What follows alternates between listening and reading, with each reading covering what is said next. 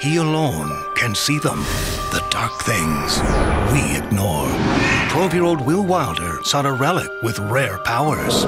Now, he has awoken an ancient evil, and the only way to save the town of Perilous Falls is to embrace his destiny before it's too late. So long as he isn't grounded at the time.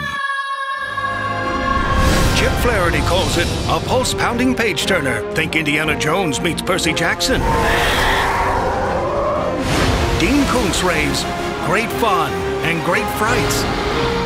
The search for the next epic must-read adventure series is over.